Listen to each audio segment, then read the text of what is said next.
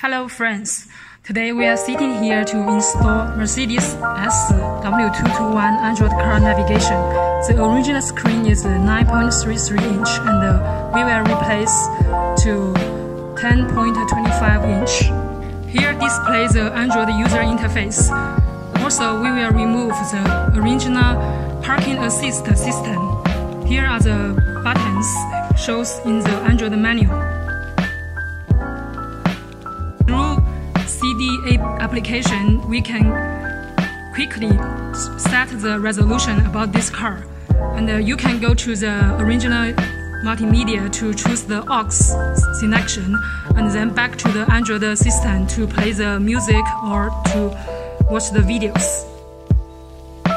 You can also set the sound level higher or lower through the steering wheel control buttons.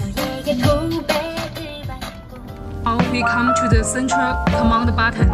Through the return button, you can quickly switch to the original or to the Android interface. Through the navy button, you can quickly go to the GPS navigations. Also through the volume, you can volume up or volume down to set the appropriate level for the music or for the videos. The round button, you can quickly slide to the next page or to any application that you like. Here you can choose different sound style. When you're listening to the music, you can choose custom style, classical style, or pop style to meet your different interests. When you watch the movies, the screen is 1920 plus 720. The screen will be very clear, so which will bring a very good watching experience to you. Now we go to the settings. We can set the date, the time, the screen brightness, and the volume, the language, your country language. There are multiple types of language that can be chosen from.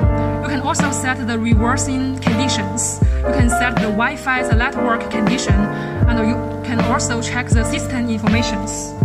The quick setting, you can click 4 times in the upper blank space.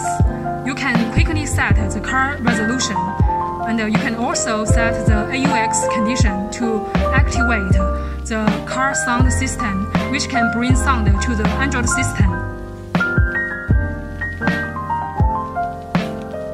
You can download Google Map or Apple Map to realize the GPS navigation to take you the location that you want to go to. Also, you can download different applications from the Google Play Store.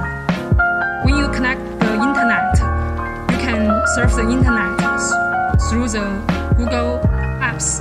Also, you can watch the videos through the YouTube or from the Netflix.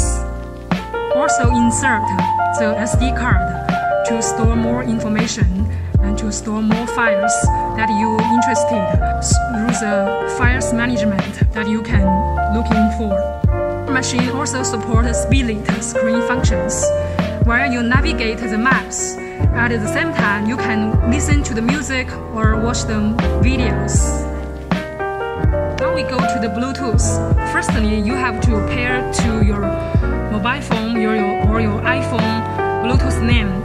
Then the device can save and memory your Bluetooth information. Then it can realize the Bluetooth functions, like you can make Bluetooth calls. Also listen to the Bluetooth music. This device also supports CarPlay functions.